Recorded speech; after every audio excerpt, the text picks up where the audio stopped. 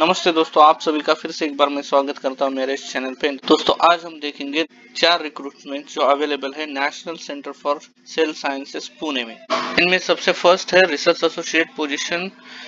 इसके लिए essential criteria है पीएचडी, एमडी, एमएस और एमडीएस और इक्विवेलेंट डिग्री या फिर 3 years of research experience after masters of veterinary sciences, M pharma, M take and at least one research publication in index journal. Monthly salary रहेगी 47,000 plus HRA. Next position है junior research fellow की। इसके लिए essential qualification है post graduate degree in basic sciences या फिर post graduate in professional courses.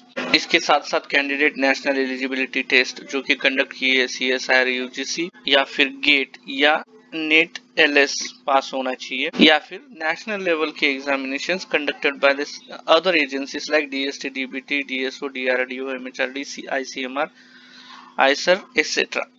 इस position के लिए सैलरी रहेगी 31,000 प्लस एचआरए पर मंथ। अपर एज लिमिट है 28 इयर्स। नेक्स्ट पोजीशन है प्रोजेक्ट असिस्टेंट की। इसके लिए एसेंशियल क्वालिफिकेशन है बीएससी या फिर 3 years diploma in engineering and technology. और फोर्थ पोजीशन है डोमेन एनालिस्ट की।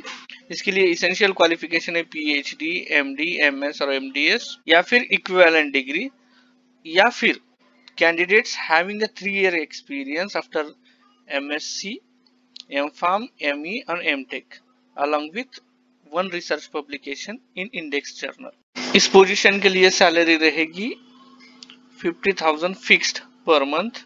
इस पोजीशन को अप्लाई करने के लिए इसी एडवर्टाइजमेंट में नीचे एप्लीकेशन फॉर्म दिया गया है या फिर आप इनके वेबसाइट से भी वो एप्लीकेशन फॉर्म डाउनलोड कर सकते हैं। वो सब फिल करके हमें इस दिए हुए ईमेल आईडी पे 8 जून 2021 से पहले सेंड करना है।